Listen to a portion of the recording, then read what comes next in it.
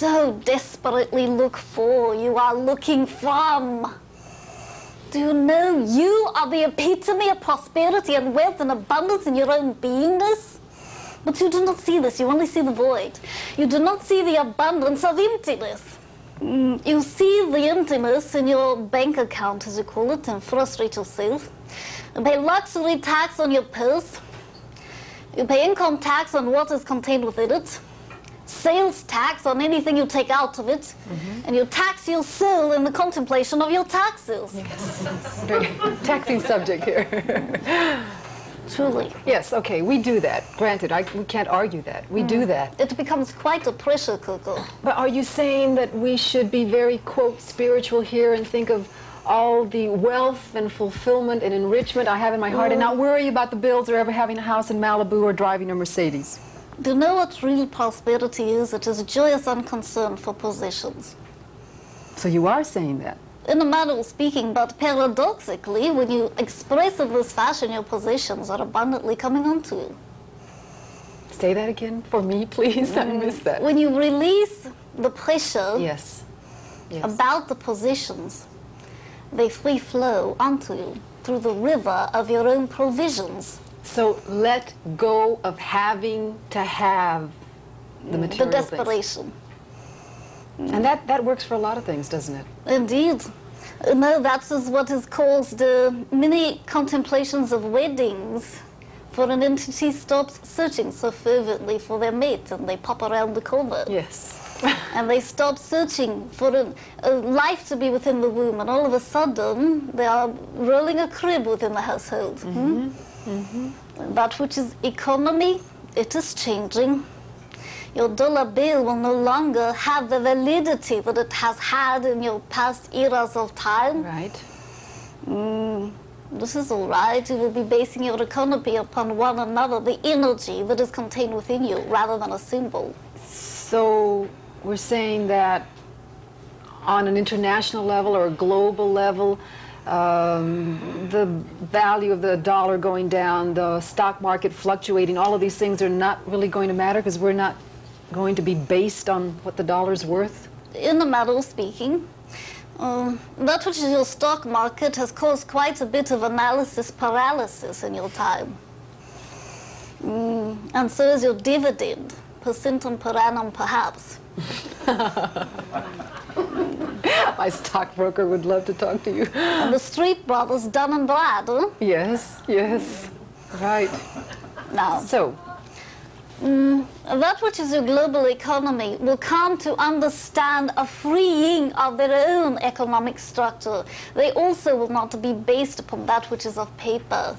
And they will be allowed freedom to flow through the countries, to flow through the cultures, to flow even through the land and the peoples, because the energy is what they will be expending and exchanging. so this sounds like a great improvement. I'm not understanding it totally, but generally will be based on a different system and it's going to be one that's for the better. Indeed. So we shouldn't worry. Oh, but of course not. Well, Do we you should never know worry. who the grandest financier of your Bible is? The grandest financier of my Bible. Noah. He floated his stock when the whole world was in liquidation. I knew you were a comedian. I wasn't too sure when you were going to sneak some of those in on us. And you can too. Yes, I can occasionally. You talked about giving countries more freedom. We sometimes tend to think that money and wealth gives us freedom. First of all, your response to that? That which is freedom is the option of leisure, rather than the pressure of what you call your rush hour. The hour when everything is such a rush that you are at utter standstill. That which is the option of joy as a choice, rather than a result, will be the understanding of all your nations interglobally. And as you understand this, they will have the freedom to allow the flow through their culture, through the resources that they exhibit even within their own being. Do you know that the grandest resource of any nation is its consciousness? Currency is only consciousness, you know. And consciousness is the only currency upon marketplace of life. I don't quite understand how currency is consciousness. Because your dollar bill represents your consciousness. If you are in a depressed state, in an impoverished manner of resonance, you will be without your dollar. It is your consciousness that allows its presence or non-presence. So as we think, that's that's what we manifest. Indeed. As our well, you've answered this already, really. As the economy changes, our perspective, our attitudes about freedom change along with them? You will understand freedom as a ring in your heart rather than a ring in your nose. Gold ring on my nose. So, just kidding. A gold ring in your heart. The ring of freedom, of liberty and justice for all. Truly, you will not have the pressure associated with it. For freedom will allow all nations to honor one another, to respect one another's differences, to truly flow from nation to nation without judgment. You know that this is, at least from my part over here, it's hard to grasp all of this at once. It seems like such a big, wonderful overview. And if I had to go home and tell everybody what I learned, basically I'd say things are going to really get better. That's basically the message. And some of our belief systems are not going to be the same, and some of the things we depend on are not going to exist. That which is called the hoarding of your currency because you feel another will deplete you of it will not be the case in your times to come. For all is really of equality. Do you know this? There is really no lacking upon the plane. There is only a difference of perspective, a difference of consciousness, of focus. So people who think they don't have enough or feel deprived will be deprived. If they wish, do you know if you distributed equally all the prosperity of the globe to every entity that is existing in your now, but in 2 years of your time, the ones that were impoverished before will be impoverished again because it is their consciousness. So how do we change that? Change their consciousness. And you can change theirs only when you change yours, for you are their mirror and they are yours. And you, that's one of your missions or one of your jobs to change our consciousness? It is one of my desires to allow you to reflect upon the mirror of God I am, of that which is the representation of the God you are, to understand that abundance is always with you. It sounds very simple, doesn't it? It is. Simplicity is always the ultimate unlimitedness. Do you know freedom flows most naturally in unlimited thought? Changes in what they call masculine and feminine energy. Before I get into the actual question, can you just give us a little bit of information on masculine and feminine energy? I will describe what you call sexuality. Okay.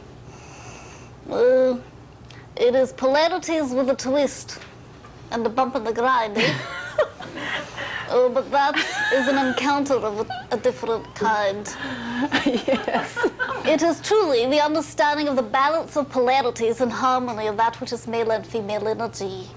That it is coming into grand shifting upon your plane. So each of us, male and female, have both masculine and energy within the whole. They are not negating one another. They are two parts of a whole. Two parts of a whole. Okay. Now, the changes in this masculine and feminine energy are expressing themselves, itself, whatever, in our sexuality. Can you expound on that? That which you call the change in female energy is quite natural as they reclaim their power, because your Mother Earth is female energy. Even the planet you abide upon is resonant to the abundance of that which is nurturing of essence. That which you call your masculine energy, it is power, thrust, provision, organization. Your female energy, feminine, is love, reception, nurturing, intuition. Right. And truly, each entity upon the plane will begin to experience both in a harmonious balance. Are we out of balance right now? You have been in your centuries past. You're equalizing yourselves of now. Saint Germain, does that mean that from a woman's standpoint, we will be less afraid or more willing to be powerful to take a stand, to be more aggressive? Not aggressive, but more understanding of your own power sourceness, not powerlessness. Okay. From a male perspective, does that mean men will be more willing to be more sensitive, intuitive, receptive, nurturing? But will they be more willing, or will they go kicking and screaming all the way? That depends on them.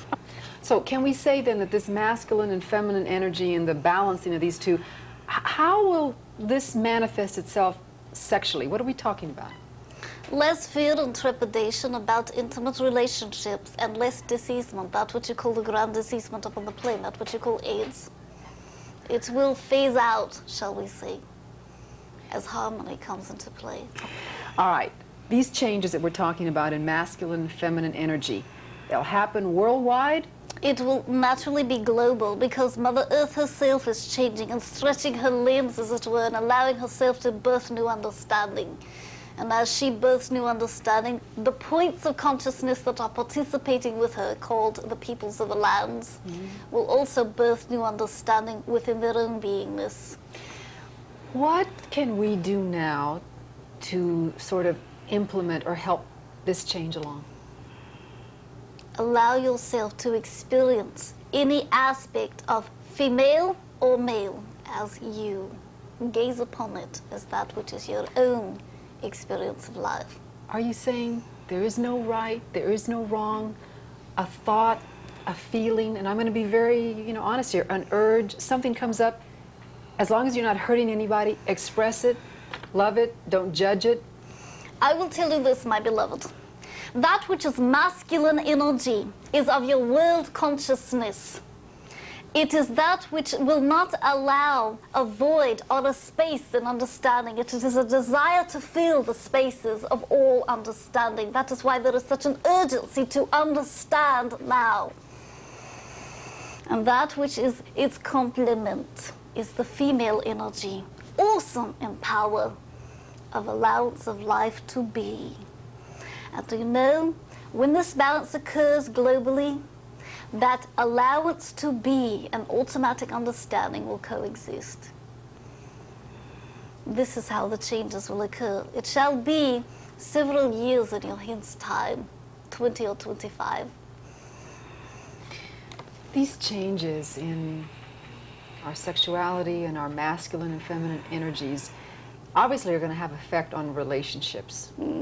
Maybe you've answered this already. Does it basically mean that we're going to have more intimate, more fulfilling relationships? Do you know every single moment of an entity's life, they are fervently seeking themselves? That is what relationships are all about, experience with themselves. They go forth in utter desire, and yet they have a very straightforward way of dodging themselves from time to time. And they truly understand not that it is themselves they are gazing upon, and so they feel unfulfilled, ever searching, ever seeking for the perfect relationship. Now, the shift in consciousness, the changes, will allow an entity to understand that everything they gaze upon is part of themselves. Every consciousness, every atom upon the plane is a relationship with their own being, for they share the same energy. And in this understanding, of course, it is global.